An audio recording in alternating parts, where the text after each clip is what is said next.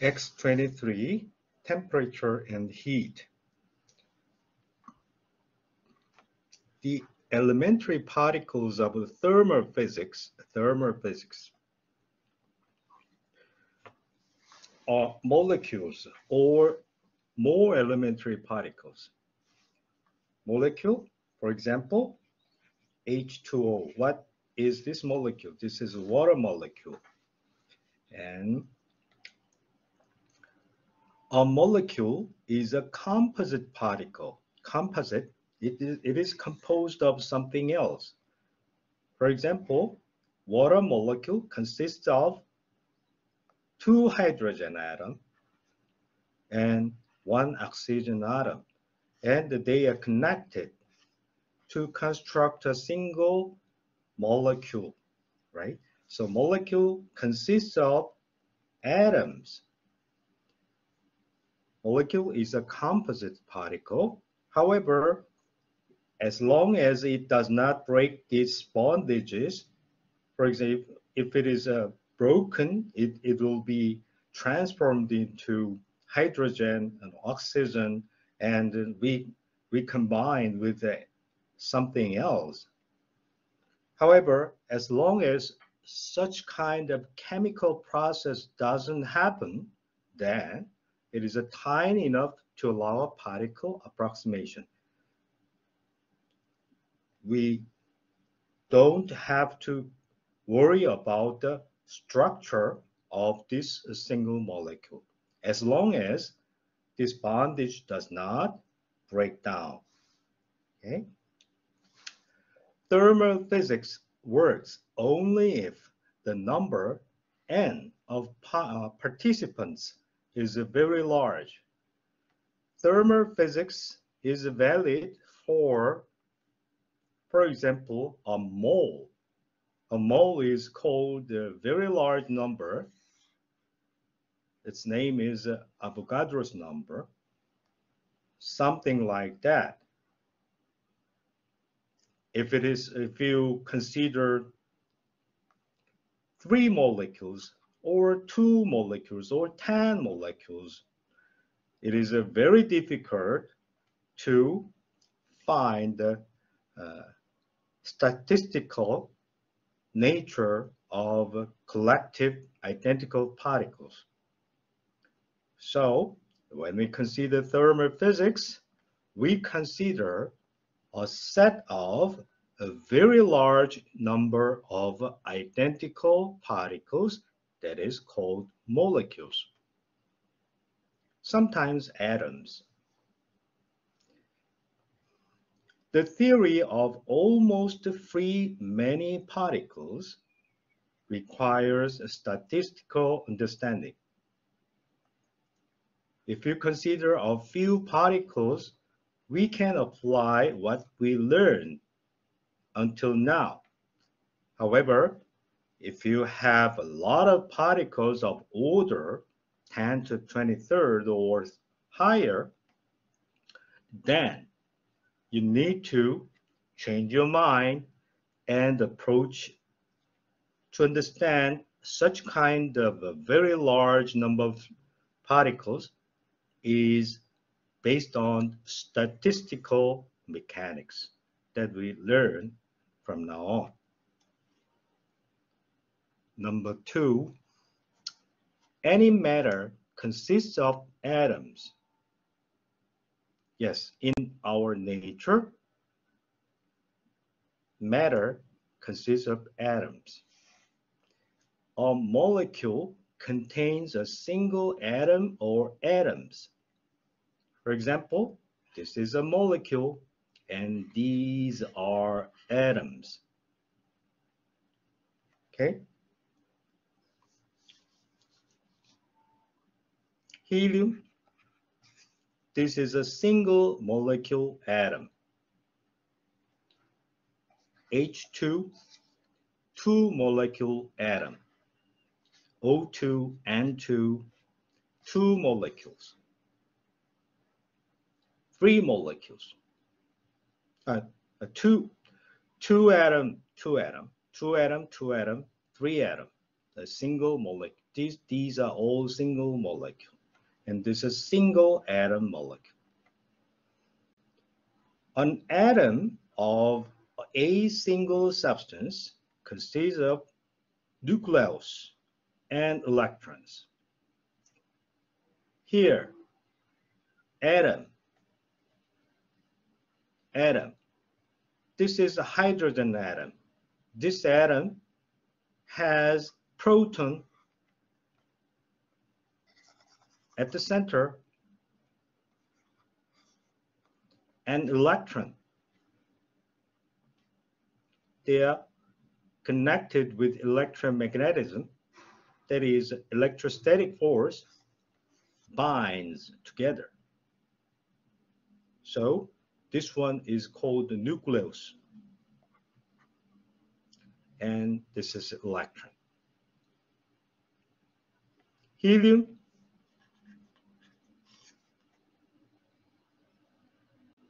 more complicated. Anyway, any atom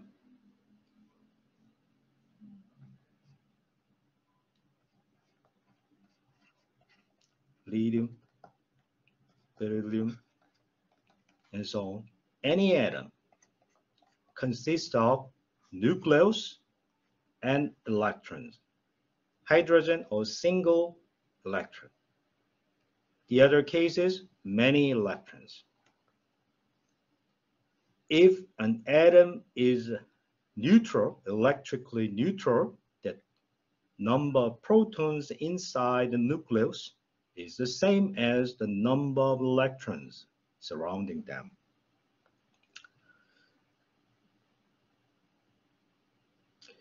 An element of a nucleus is called a nucleon. This is proton, but sometimes there are many protons and many neutrons inside the nucleus. Any element inside the nucleus is called nucleon. This is also nucleon, and nucleon is either proton or neutron, nothing else in our nature. So atom, nucleus, electron. Nucleus consists of nucleons, and nucleons is either a single nucleon is either proton or neutron. Number 3, a standard notation identifying an atom is of the form X. This symbol is something like H, He, Li, Be, CON, something like that. This atomic symbol.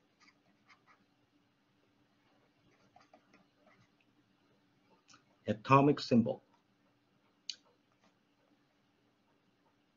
There are two numbers, A and Z. A represents mass number. Z represents the atomic number. We know nucleon consists of protons and neutrons. This Z atomic number is number of protons. This A is the number of proton or neutrons. So A is sometimes A equals Z, but because of neutrons, A is typically greater than Z. A can never be less than Z.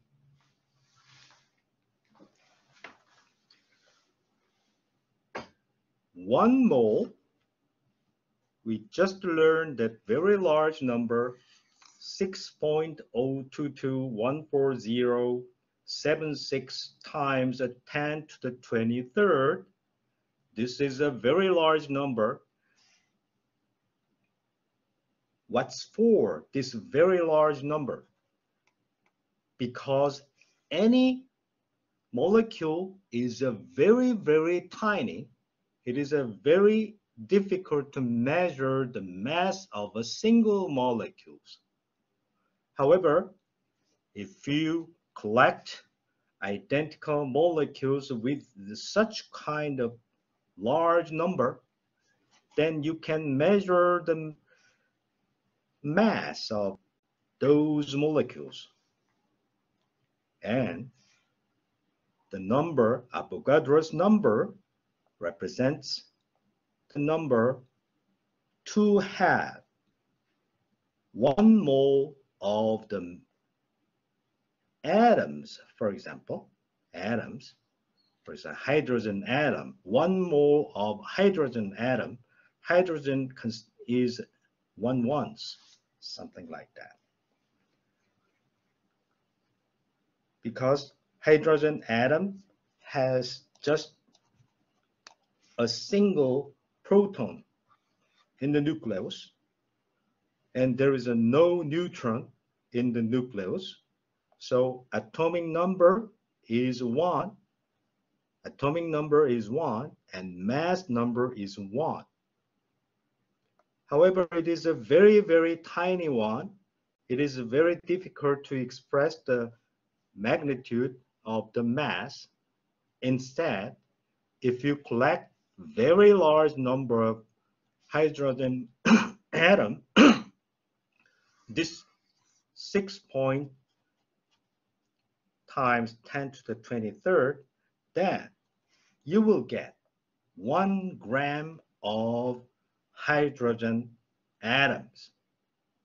Okay, so this is the origin of a very large number called Avogadro's number. Okay, the atomic number is the number of protons in a single nucleus. I explained already.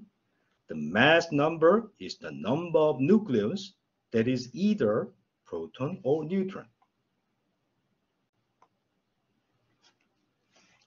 Electrically neutral atom carries the same number of electrons as protons. Yes. Proton carries the electric charge plus E, where E is the elementary charge. And electron carries the electric charge exactly the same amount, but the sign is opposite. So if the number of protons and number of electrons are the same, the sum gives a 0. So net charge becomes a 0. So that is called electrically neutral. So the number of neutrons doesn't matter as far as an atom is electrically neutral. Then the number of protons inside the nucleus is the same as the number of electrons trapped by the nucleus. Number 4, nature is eventually made of quarks, leptons, and gauge bosons. Yes. We have nucleon. Nucleon is a proton, either proton or neutron. Actually, each proton and each neutron consists of quarks, UUD, and this is a UDD. This U is called up quark, D is called the down quark. And up quark has electric charge 2/3 of electric charge. D minus 1/3 of electric charge. Two up quarks, 2 times 2/3 minus single down quark produces +1. Aha! So proton has a plus E charge, plus E. Neutron, single up quark, double down quark. Aha! Electrically neutral, the zero charge. So protons and neutrons consist of quarks. We know the electron, and electron is a kind of lepton. So nature consists of quarks and lepton. In addition, the mediator that connects any charged particle, any massive particle, that is called the gauge boson. And gauge boson, for example, photon is the gauge boson for the electromagnetic interaction. So there are fundamental, absolutely fundamental particles, quarks, leptons, and gauge bosons. Hadrons are composite particles consisting of quarks. Yes, these proton and neutron, they are a kind of hadrons. There are a lot of kinds of hadrons in nature. Although what we know for lepton is only for the electron, and actually there are two more generalized electrons, muon and tau. These two particles are much heavier than the electron. In addition, they're antiparticle. Antiparticle carries opposite charge, but mass is the same. Antiparticle. So these are leptons. Sure, there are anti-quarks in nature. Antiparticle has opposite charge, but mass is the same. Gauge bosons mediate fundamental interactions. Photon, its symbol is gamma, mediates the electromagnetic interaction.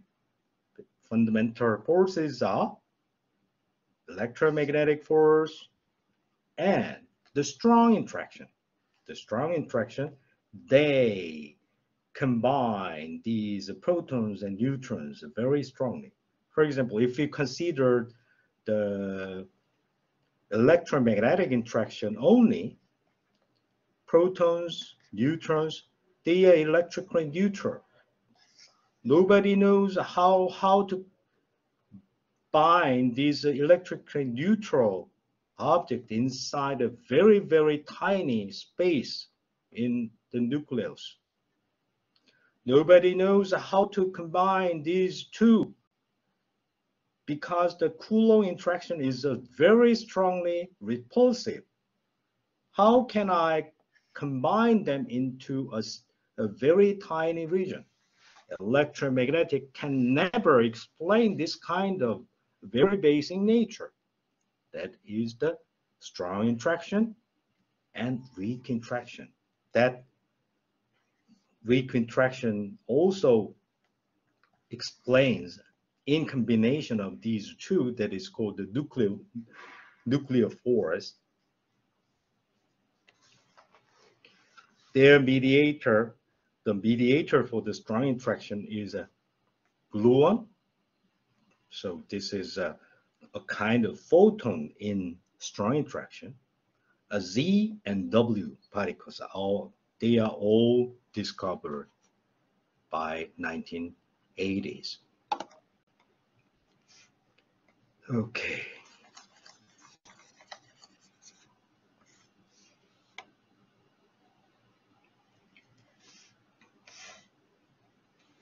A nucleon consists of 3 quarks. Yes, nucleons are in a tiny region. For example, this is named after Fermi, femtometer, 10 to minus 15 meter. Can you imagine such kind of short distance? Nuclear force consisting of strong and weak interactions that overwhelms the electromagnetism and the gravitational force as well in a tiny region. However, we do not consider such kind of interaction because at very low energy level, what we consider that we face in everyday life is these interactions, these complicated interaction does not have to be considered when we consider usual statistical mechanics. So even though there are substructures, still we can think of molecule is a stable particle, and that is we can ignore the structure of molecules. Another important thing to remember is that many particle systems, we have center of mass, relative coordinate relative to the center of mass, and total mass of the system. We remember the total kinetic energy of n particle system can be expressed as a sum of these 2 components. This is the kinetic energy of a single particle in which all of the particles are concentrated at a single point. And this is the kinetic energy relative to the center of mass. If we choose the frame of reference as the center of mass, that we find this one disappears and we only have to consider this. When we consider thermal physics using statistical mechanics, we always ignore the motion of the center of mass and we concentrate on the relative motion with respect to the center of mass. So we always consider the system in the center mass frame. And this internal kinetic energy is a very important one in statistical mechanics. This internal kinetic energy. Previously, when we studied the rigid body, this one was expressed as something like that, 1/2 I omega squared. Now, we will interpret this internal kinetic energy as a heat. Number 7, standard physical definition of temperature is proportional to the average kinetic energy of the elementary particles of thermal physics molecules. Yes, right. Especially in the CM frame. CM frame. Now, new concept appears.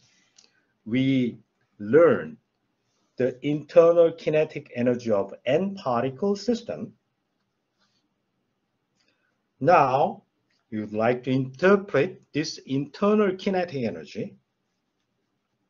Average value of the internal kinetic energy of elementary particles is to be interpreted as a temperature. That's quite important. Temperature is proportional to the internal kinetic energy. Internal kinetic energy.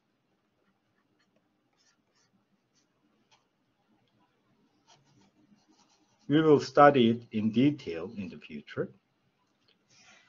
The SI unit of temperature is Kelvin. There is no degree Kelvin or Kelvin degree. There is no such symbol, only K itself. And this Kelvin is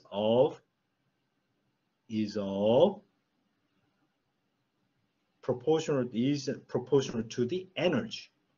That is what energy? Average kinetic energy of molecules. Temperature is not bounded above because has no upper limit. Yes, right. This temperature is proportional to this amount, and this is a sum of positive numbers. At least it is all zero. So minimum value of this internal kinetic energy must be zero.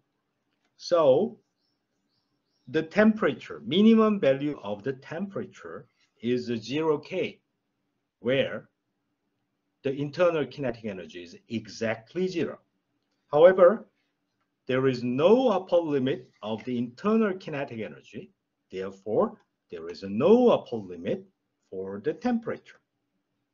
Now I say this temperature is called absolute temperature. Absolute temperature. Number 8, the average kinetic energy is the same for any part. Yes, if the number of molecules is very large, then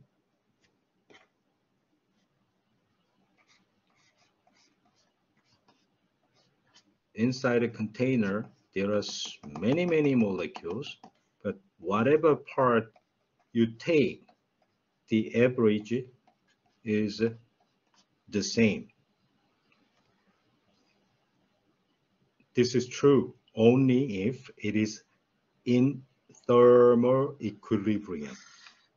By definition, if a very large number of molecules are in thermal equilibrium, then any sample of molecules have the same average kinetic energy. Average kinetic energy of any part is independent of time. Thermal equilibrium states that it is a steady state, so it is independent of time. A thermal equilibrium can be defined for n-particle system where n is very large. A thermal equilibrium cannot be defined for few particle system. Sure, that's the reason why the statistical physics to describe thermal physics is valid only if n is very large and the system is in thermal equilibrium. Temperature, pressure, all kind of thing, these are all the same independently of time. Only if n is very large, only if it is in thermal equilibrium at temperature T. A thermal equilibrium can be defined, okay. The state has the greatest probability in comparison with other states that are not in equilibrium. Thermal equilibrium has the largest probability. For example, container contains a very large number of molecules, and you are sitting down on a chair, and this chamber is full of molecules. Statistically, it is possible to have all these molecules concentrated in a tiny region. And this is a vacuum. What happens if the remaining piece is in vacuum? You can never live. You cannot breathe. It is possible, but this probability is essentially zero, and the state with the thermal equilibrium is the state every part has the same pressure, same temperature, something like that. This equilibrium state has the greatest probability. 9. If bodies A and B are in each thermal equilibrium with a third body, there's a C, we have A and B. A and C are in thermal equilibrium at temperature T. C and B are in thermal equilibrium in temperature T. Then A and B has the same temperature. This is the zeroth law of thermodynamics. Mathematically trivial, however, physically, it is a very distinguished one from the state that is not in equilibrium. A diathermal wall allows the heat transfer. That is opposite to insulator. Thermal insulator does not allow the heat transfer, but diathermal wall allows the heat transfer. If two gases separated by a diathermal wall are in thermal equilibrium with each other, then they have common temperature. Thermal equilibrium assumes a definite temperature, common temperature.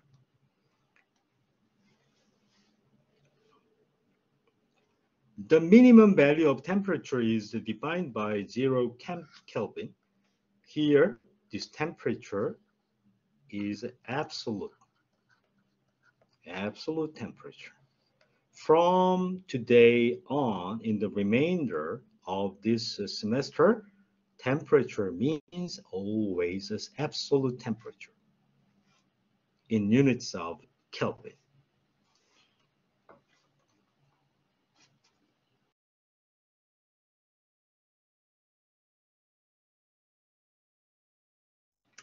For a long time, the triple point of water, for example, when I learned the absolute temperature reference was a triple point of water, but now we do not use as the reference. In a triple point cell, solid ice, liquid water, and water vapor coexist. So this is the definition of the triple point of water. In thermal equilibrium, at only one set of values of pressure and temperature. Intuitively, it is a well-defined quantity, but as far as accuracy is concerned, we do not have to introduce this kind of practical approach of defining the absolute temperature. Triple point of water is not an official reference anymore. Yes, right. In 2019, many units were redefined. It accepts the absolute value governed by the relativity and many other fundamental conservative quantities. So there are 7 physical quantities that are exactly defined. One of them is a Boltzmann constant. The Boltzmann constant is the constant whose value is exactly this, a very tiny number, but this one shows that if you multiply Kelvin both sides, so kBT has the dimension of a joule. That means this is energy. So kBT is the energy scale. This is kBT is a unit of internal kinetic energy of molecules. So very, very important from today on. So kBT has exactly the same numerical value, except that this dimension is in joule. The unit is joule.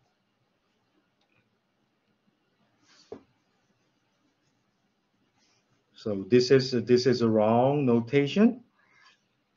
300 Kelvin, so just K. Okay.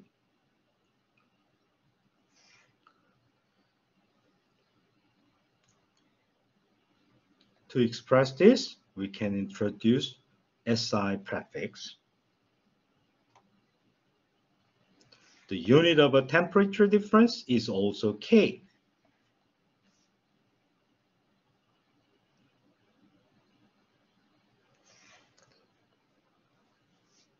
There are practical conversion between Celsius and Fahrenheit.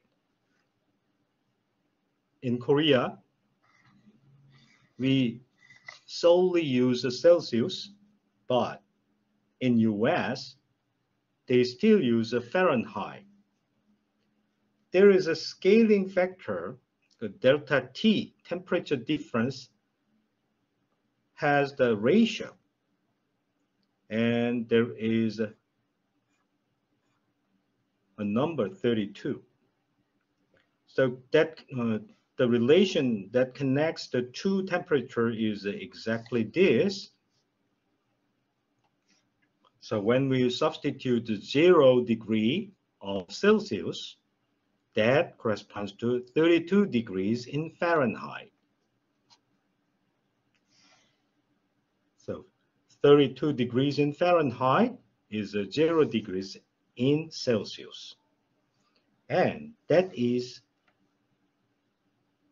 273.15 Kelvin. If we substitute 100 in here, you will get 212 degrees in Fahrenheit, or 373.15 Kelvin.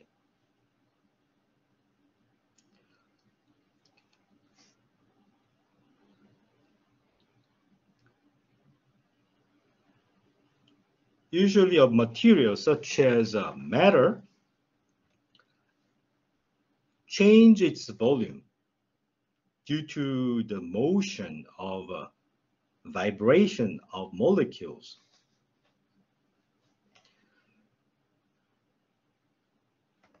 So we can define the coefficient of linear expansion alpha, change ratio of a change in the length, delta T. If you change the temperature from T to T plus delta T, the length L changes from L to L plus delta L. Then we can define the ratio as alpha. The unit of alpha is because the length scale is cancelled, only the temperature inverse.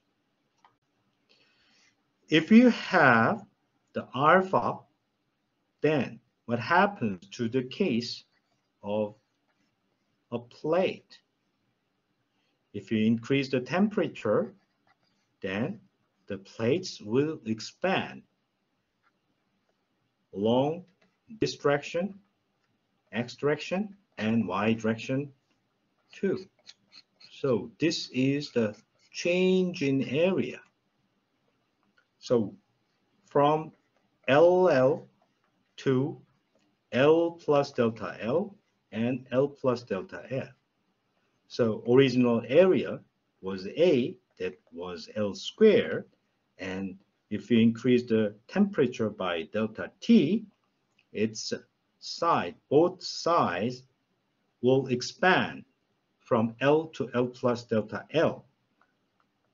If you expand this, you will get L squared 2 times L delta L plus delta L squared.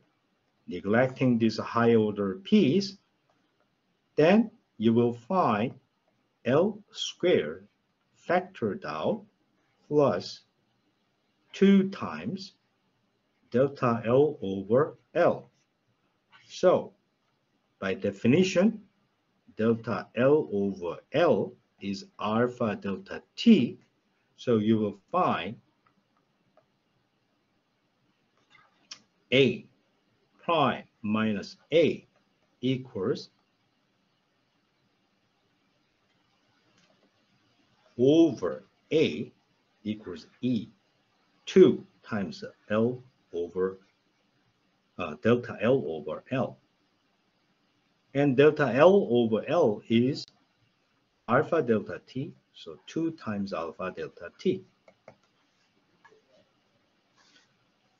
Therefore, if the coefficient of linear expansion is alpha, the coefficient of area expansion, beta, is approximately twice of the linear expansion.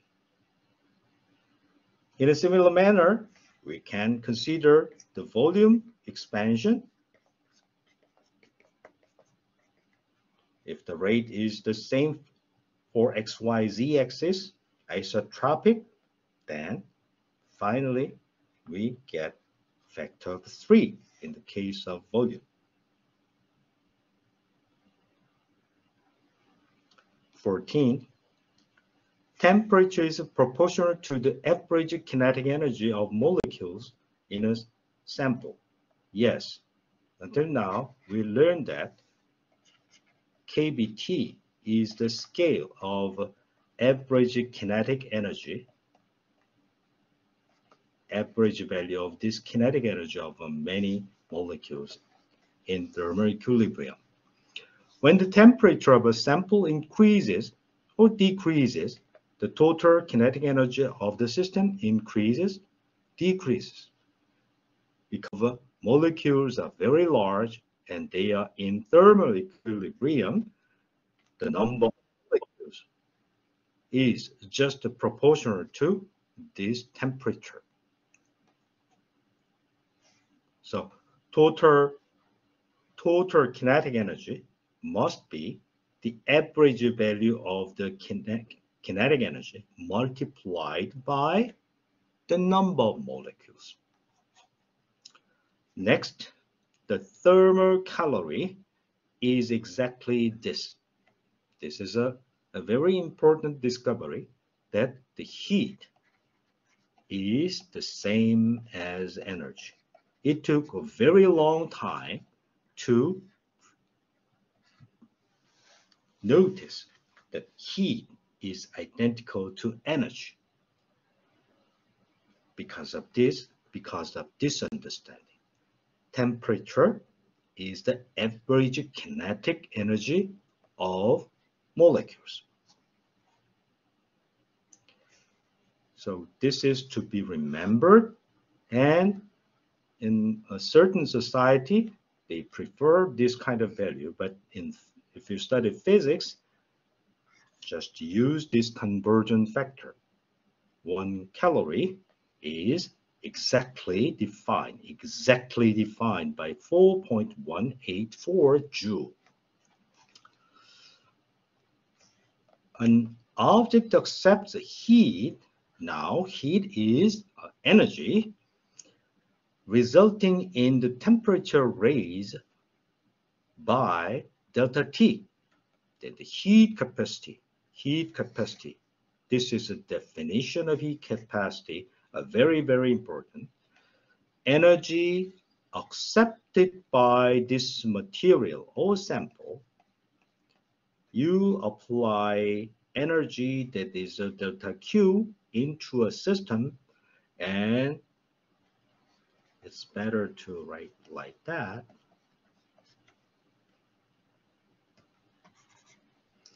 You have temperature T and supply heat, then you have T plus delta T, then amount of energy, heat energy, divided by the temperature change is the heat capacity.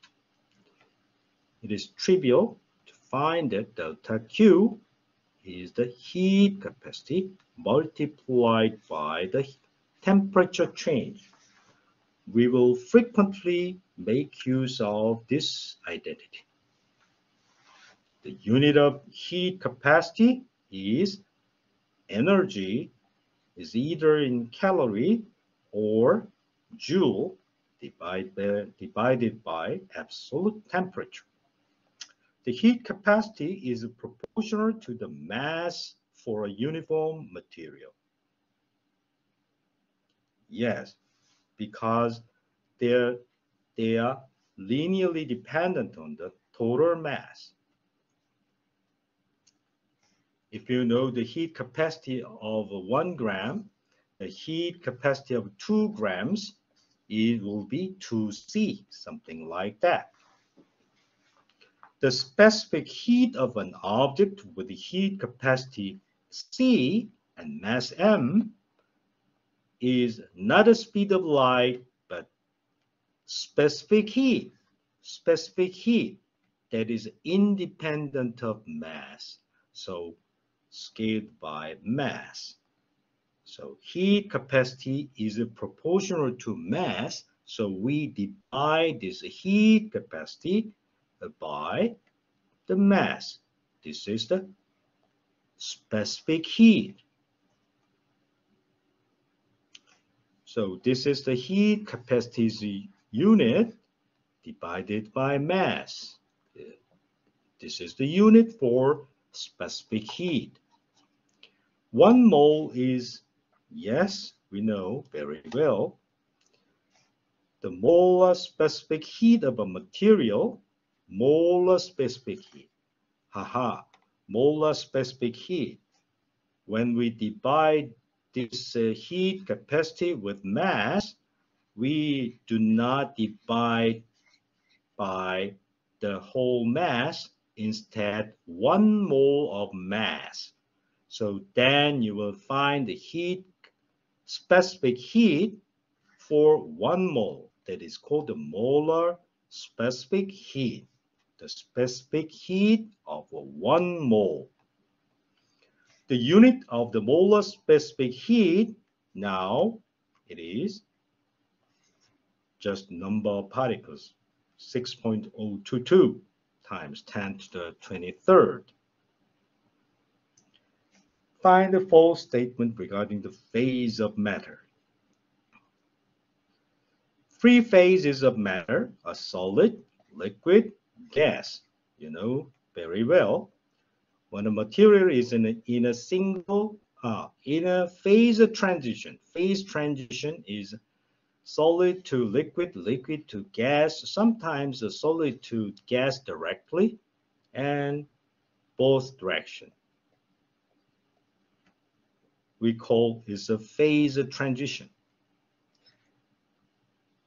When a material is in a phase transition, the temperature is the same. However, it either accepts or produces heat. So we require a certain amount of energy to break down the bondage of molecules, very strong, intermediate, and very weak. So to break the bondage of solid, we need some energy to let the molecules move rather freely in comparison with solid. It results in liquid, and then you add more energy to the liquid, the molecules in liquid phase, then you can obtain gas, something like that. That I call the heat of transformation that is required for the phase transition. This heat of transformation, L, is the ratio of the heat relative to the mass, delta M. Always when we calculate the heat, then by amount of mass, then you will find a constant value that is called the heat of transformation. Heat of transformation can be distinguished for the vaporization of the amount of energy for liquid and gas. Vaporization. Liquid to gas, vaporize. Backward is called condensate. The heat of vaporization of water is this. Heat of fusion. Amount of energy per unit mass must be added to melt a solid. Solid liquid. Fusion.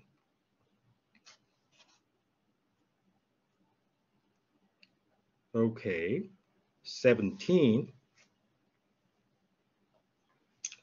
Object A with heat capacity Ca, initially at temperature Ta, is placed in a thermal contact with object B with heat capacity Cb and initially at temperature Tb.